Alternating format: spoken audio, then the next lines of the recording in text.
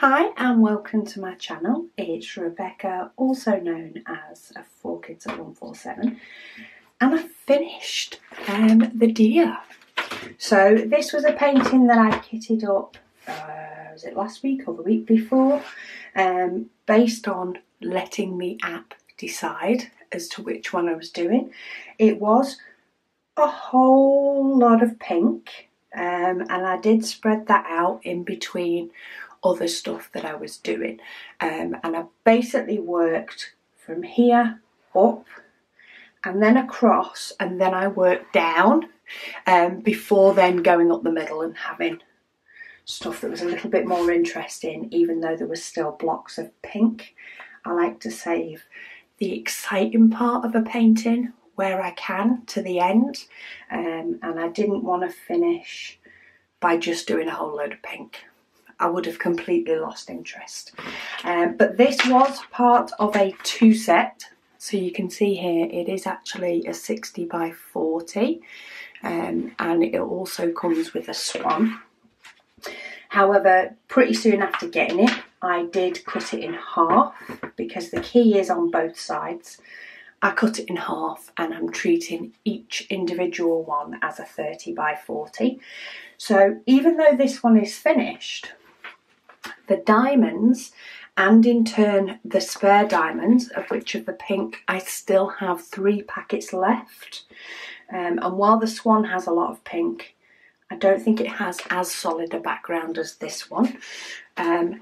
This is actually going to stay kitted up, so this will stay kitted up in here until the app decides that I'm going to do the swan, and then that's when I'll pull this out, because I put both the deer and the swan in my decision app maker or decision app, and I'm really enjoying that way of deciding what small painting I'm going to do. I have also put large paintings in there as well, so when it does come to a time that I have finished the Diamond Art Club Minions, I'll let the app decide what's the next big one I'm going to do. So at the moment I sort of have 3/4 projects running. I have a small diamond painting that the app decides. I have a big one, which at the moment is Minions, and it's a little bit on hold. I then have my multi-panel Ever Moment that I'm currently doing, because I want to put that above my husband's desk in our conservatory. So that one sort of sneaked its way in, because of the fact that it's going in my home. And then I have whatever my current project is. So you will have seen I finished my last comparison, which is a comparison in the same image in 5 different sizes. So do check that out if you've got the chance. I am about to start my new comparison, which is quite exciting. It will be coming in the next, I think it's a week on Saturday or a week on Sunday. It's due to go up, something like that. It's within the next 2 weeks, and that is going to be my next project one. So that's sort of going to be the image that I focus on the most getting done. However, I will then break it up with both my Ever Moment and whatever my small painting is. So those diamonds are going to go on my shelf, but I do need to put this one away in my binder. Now I do think this is a gorgeous image. In fact, both of them would be a gorgeous image for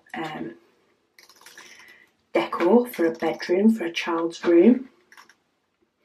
And I do think they both look really nice in that setting. But even if I were to frame these, so even if there was, you know, somebody I wanted to gift them to, for example, if they were decorating a room and it would suit the theme, I tend to cut the edges off any one that I frame anyway.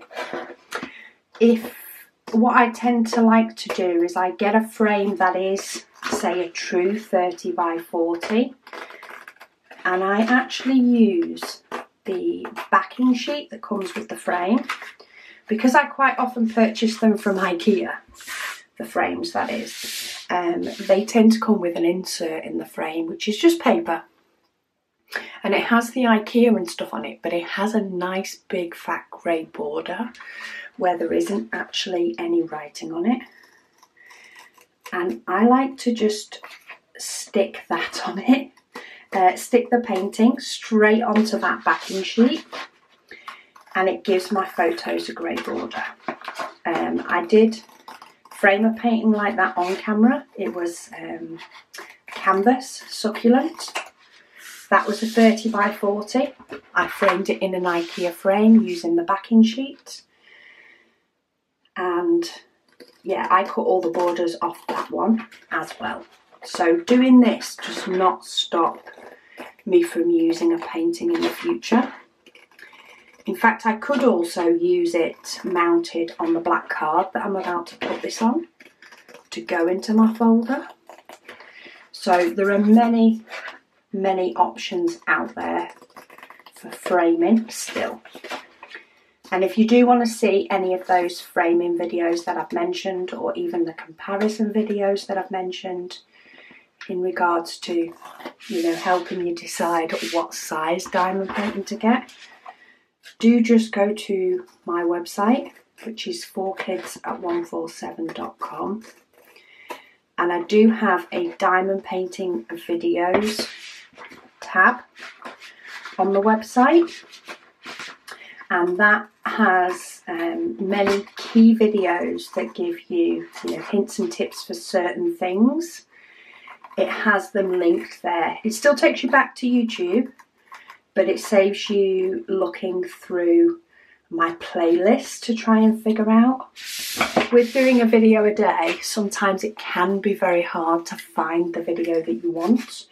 So what I've done is I have compiled as many videos as I can into categories. So there is a category on framing. There is also a category on what size, which is where you'll find my comparison, both my most recent one and the first one that I did. Sorry, I'm just trying to struggle to get a piece of card out of this packet. Come on. There we go.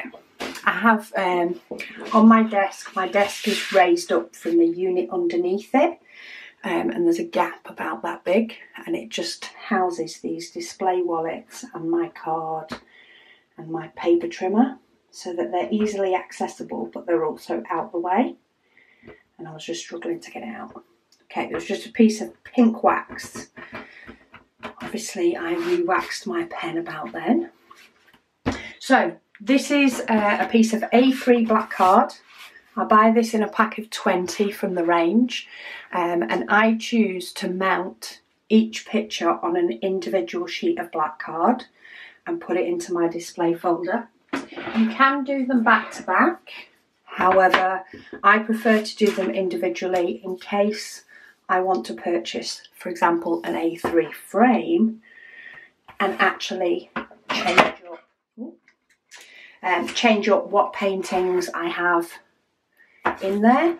I could just take out a painting out of my display folder to display it, and when I fancy a change, I could just switch it, and I wouldn't need to do any prep work because they're already mounted onto card. But I just use 3 strips of double-sided tape. Then I get it lined up where I'm happy that it is pretty much in the middle. See, that black does make it pop. And then holding down on the bottom section, I'm just lifting up the top so that I can peel the backing off the double-sided tape. And then I'll let it fall. The diamonds help it to lay flat. Flatten that down. And then I'll pull it up so that I can get hold of the other 2. So I've got a shorter strip in the middle. You can do all the way round and add multiple, but I find this is enough to keep it in place. If you were to frame it, the glass would help to hold it, and in turn in the display folder, the pocket that you're putting it in helps to hold it. So that is that painting mounted. Say, even though the paintings, you know, that from many companies on poured glue that say they're 30 by 40, but it actually takes into account the canvas size. They actually frame really, really nicely on A3. Yes, you do have a bigger border at the top, but I still think that looks awesome. So you can just get an A3 frame to put them into. And if you do have multiple paintings, it can be a perfect excuse to change them up every now and then. Pick, you know, your latest or your latest favourite. An actual true 40 by 30, you do need to take off a slight row of diamonds to get them to fit in. However, I find that, again, when you go to frame it, even if you're framing it in a true 30 by 40, it's still fine because of the edge of your frame. The only time it wouldn't work is if you were trying to frame it in a clip frame that has no border. Otherwise, the, where's the one gone? It's the first one, that one. So the sort of row or two of diamonds that you've cut off to make it fit in your display folder, if you were to put a frame on it, quite often that's where your frame is anyway, it still fits. So that is that painting away. I've got quite a few different ones in here. That's the last winter one that I did. But I hope you enjoy seeing how this has turned out. It's been nice to do a blocky of a colour, i.e. a pink, rather than it being 310 or 3865, so black or white. It's been quite nice to mix it up a little bit. But stay tuned, I will be letting the app decide my next painting to work on in the next couple of days. But thank you so much for watching, and I'll speak to you all again soon.